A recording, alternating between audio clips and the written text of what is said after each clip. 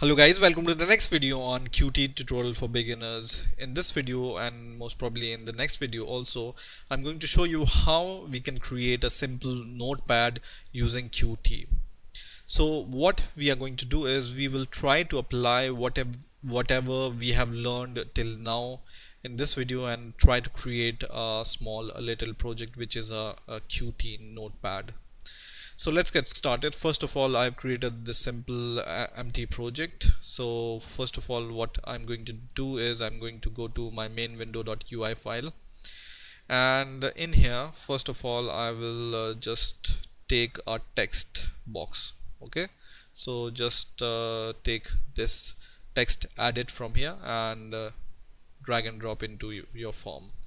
Now what you can do here is you can apply a layout to this window, which is, for example, you can apply this horizontal layout. Okay, so it will cover all your main window. Now next step is to create some menu items. So what we will do is let's create some menu items here, and the standard menu item is file, for example, and I will just keep file with capital F, and inside the file I will just add a new option, and then the second option will be to open something. So second option I will just say open, and then I will provide a separator here, and then I will say save and press enter, and then save as. So just write save as and press enter. Okay, so we have, I think we have 3 separators somehow, so I will just remove 2 separators from here. Okay, now in the second menu item I will just say edit, and the first menu item would be, for example, cut, and so cut with capital C, cut, and then press enter, then copy, so just write copy, and then the paste, so just write paste. Okay, and we will add a separator here, and after the separator we will just give, for example, redo and undo. So just write redo, and here just write undo. Okay, and the third menu option we will provide here, for example, would be about this notepad. So I will just say about. Okay, so these are the menu items I have added, and we have learned in our previous video how Q action class works. So whenever you create a menu item here, all the related Q action objects are created here also, right? So you have new and open, save, save as, whatever menu item you have created here, there are some actions also created here, right? So the next step is to provide some icons to our all the menu items. So we will add a resource file first. So I will go to my project, right click on my project, and I will say add new, and then Qt resource file, and then I will name my resource file as resource itself, and click next, and then click finish. It will create a resource file for me, and then I will go here add, and I will add a prefix, for example, rec for resource, and once this prefix is created I can add my icons.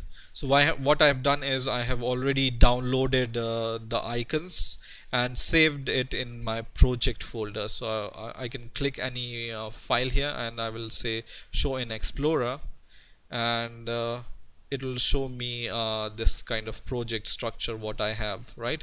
And I have created an extra folder here, and I have downloaded some of the icons here, right? So I will choose these icons from my project file. So you can download and create an image folder in your project, and then you can add it as resources, right? So add files, and I will go to image folder, and I will choose all instead of this, and click OK. So it will add all the icons in my resource file, and then I will just say Control S to save the resources so that I can use them, right?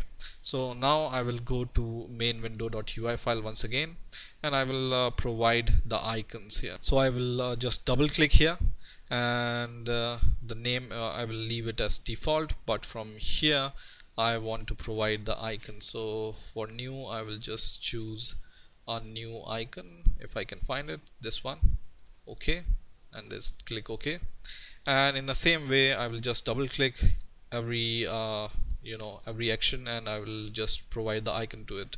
So open, click OK, and I will do the same for rest of them. So I will just pause the video and then continue after I added all the icons, right?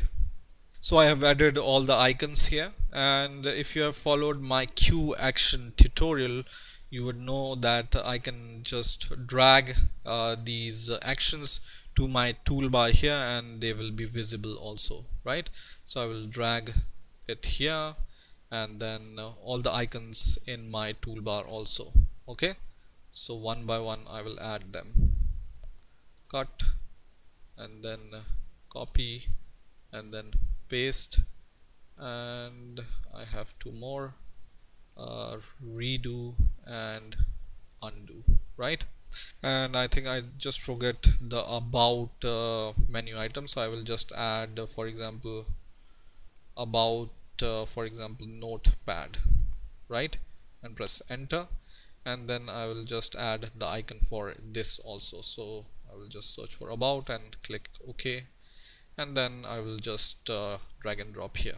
Now if I want to add a separator for my toolbar also, I can just go here in between save as and cut, for example, right click here, and I will say insert separator before action cut. So it will add this kind of separator here.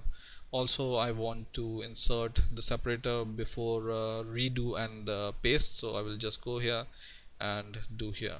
I wanted to do it before the redo, so like this, and also before the about, so like this. Okay, so you can also set these kind of separators, right?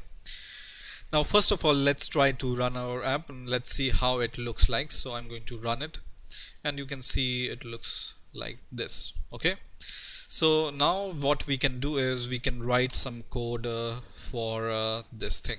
So next step to add some code so that these functions or buttons or menu items must work. So the first thing what I'm going to do is I'm going to remove this kind of this space from the side. You can see a little bit of space here at the side of this text edit, right? So I'm going to go to my edit mode, and I will go to a main window.cpp file, and in the constructor I will just say this dot set central widget. Okay, and the widget will be UI and your text edit name. Okay, and now let's run the code again, and let's see what happens when we run the code. So now you can see the spaces are gone from the side, right? So this is why I wanted to write this code. Now the next step, I will go to main window.ui file, and I want to add the trigger for every actions, right? So if you remember how I used trigger in actions, you can just right click on your action, and then just click this go to slot, and then you can just choose triggered here, right? And then click OK. So it will create a trigger for your every action. So I will just pause the video, and I will provide the trigger to each and every action what we have here. So I will just right click on each of the actions and provide the trigger to it. Okay, so I have provided a trigger to each and every action what I have. Now the most maybe complicated part for this notepad would be creating a new file or open a file. So let's deal with the simple stuff first, and then we will deal with the complicated stuff. So what I'm going to do is I'm going to provide the code for example, cut, copy, paste, and redo and undo. Let's check how it works. So I'm going to go to the trigger which says action cut triggered, which is for my cut action, and here I will just write UI, and then I will call my text edit. So just write text edit, and then just call cut. Okay, so there is a function called cut, and that's it. Okay, so same I'm going to do with paste also. So just dot paste, and this is the function, and same I'm going to do with the copy. So on action copy, so I will just paste this code, and then I will just call copy function here, right? Same I will do for redo and undo. So this is my redo triggered, so I will just call redo function here, and also undo function. So I will just call a undo function, right? Now there are some more functions here which you can play with, but right now we are just creating a very simple notepad. There is this function called undo available. It will check if the undo is available or not, and it will give the boolean value, and if undo is available, then it will say true or false, and then you can check if the undo is available or not, right?